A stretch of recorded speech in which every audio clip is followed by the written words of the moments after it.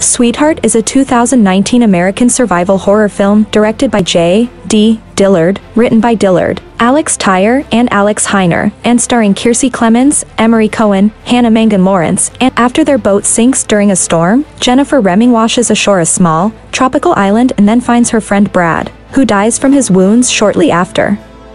While exploring the island, Jen discovers the belongings and graves of a family that once lived there. She later buries Brad's corpse in the sand, but discovers the grave uncovered and a trail of blood leading to the ocean the following morning. While retrieving her newly surfaced luggage, Jen finds an ominous hole in the ocean's floor. That night, Jen fails to flag down an airplane using a flare gun and encounters a giant, humanoid sea monster. For the next 4 nights, Jen manages to hide from the monster. As Jen prepares for the 4th night, the corpse of another mutual friend, Zach, washes ashore mutilated.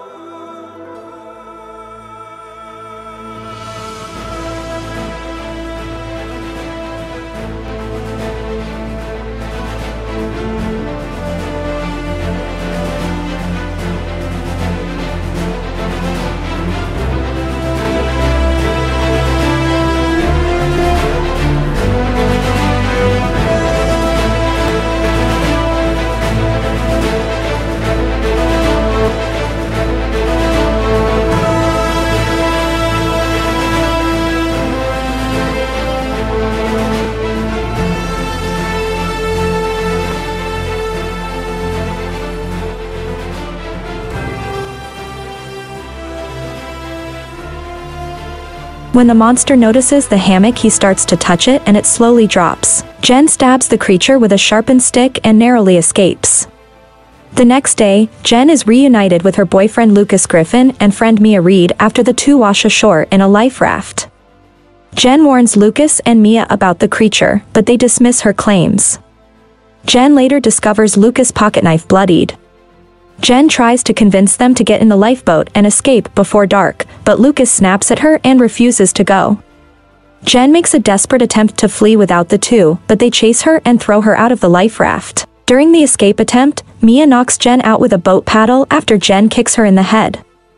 Later, Jen regains consciousness to find herself tied up. Mia reveals Jen's past of fabricated lies while Jen tries to convince her of the danger. Lucas returns and refuses to release Jen, and after Mia leaves he hints that he participated in Zach's demise. Before Jen can ask what happened to their friend, Mia is attacked by the monster.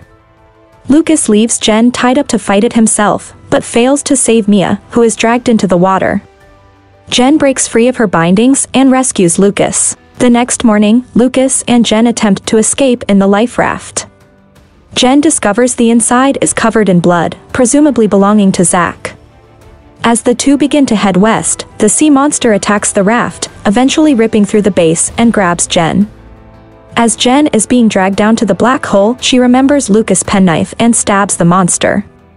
It releases her, and drags Lucas to his death instead after he dives in to save her.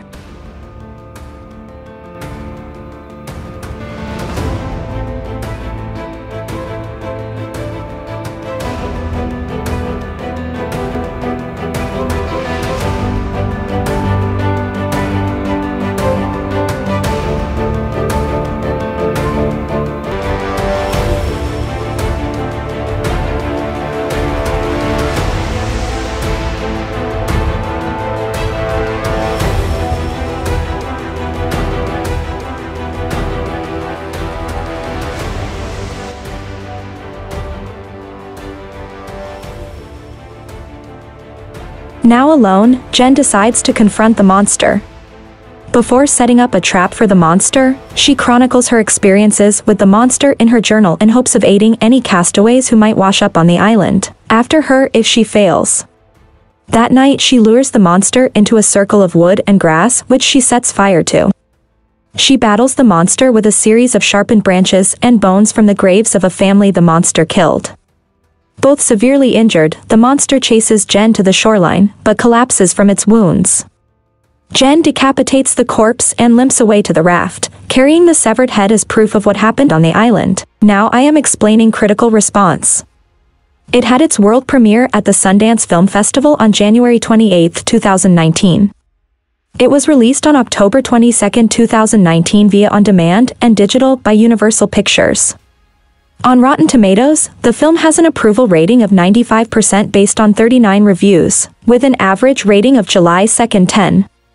The site's critics' consensus reads, carried by Kiersey Clemons' performance, Sweetheart balances smart subtext and social commentary against effective genre thrills.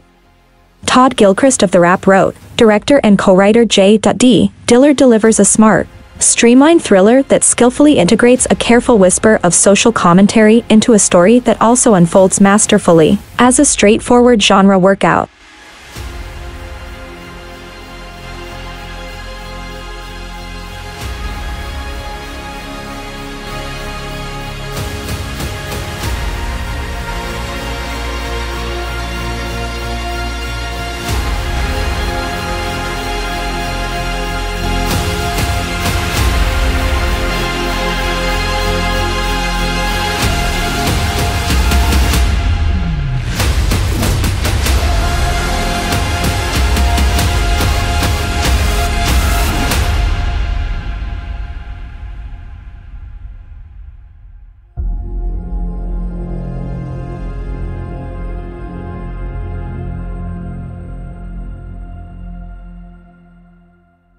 David Ehrlich of IndieWire gave it a B and wrote, "What this potent microdose of a movie lacks in showmanship, it makes up for in purity and resourcefulness and a rugged performance from Kiersey Clemons." John DeFore of The Hollywood Reporter called it, "a cracking little one-hander, mostly, that rations glimpses of its well-designed beastie expertly. The picture will please genre fans who don't mind long stretches with no dialogue." Refinery29 singled out the lead's mostly single-handed role, with almost no dialogue. Clemons delivers a startling, charismatic performance. Jen has very little backstory, but we get a real sense of her personality just from watching her walk around this idyllic setting, or run from the nightmare it turns into. In a negative review, Dennis Harvey of Variety called it, "not quite original or stylish enough to be memorable."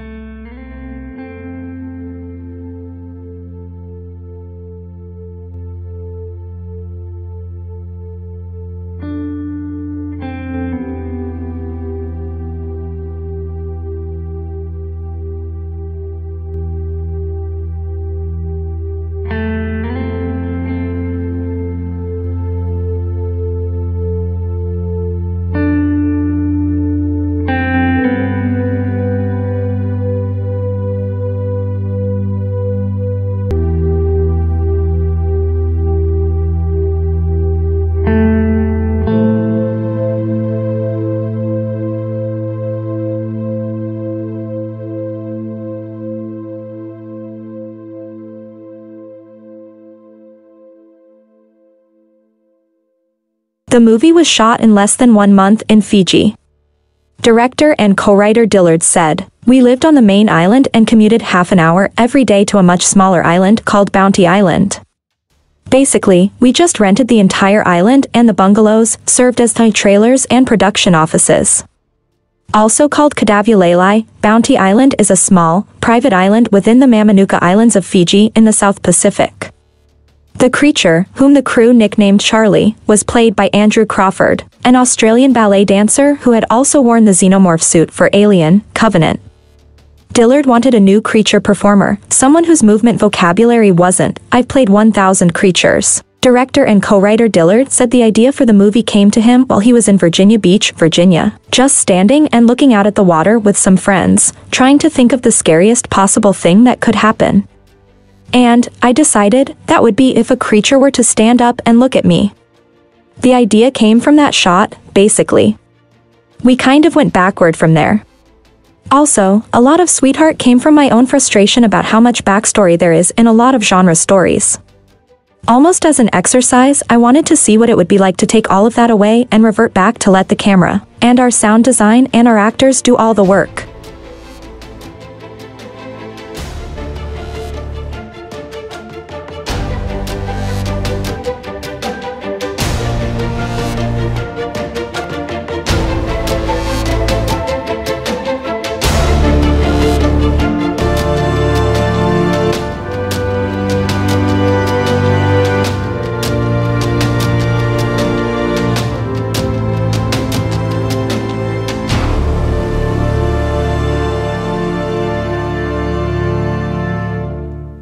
Clemens said the story was a political allegory with a racial empowerment there. At the time, we were really reacting to the 2016 election and the fear of this monster, Trump, being in office. We wanted it to be this big white translucent figure, because normally scary things are dark. We wanted to do the complete opposite of that. There's a lot of low-key political themes in it. She said Dillard, who is African American, wrote it visually imagining one of his sisters. This was inspired by them, and for them. He wouldn't have made it without a black woman being the lead role. It also plays into those themes of black female hysteria and people not believing black women or people of color when we say that we're in danger, or that something is violent to us.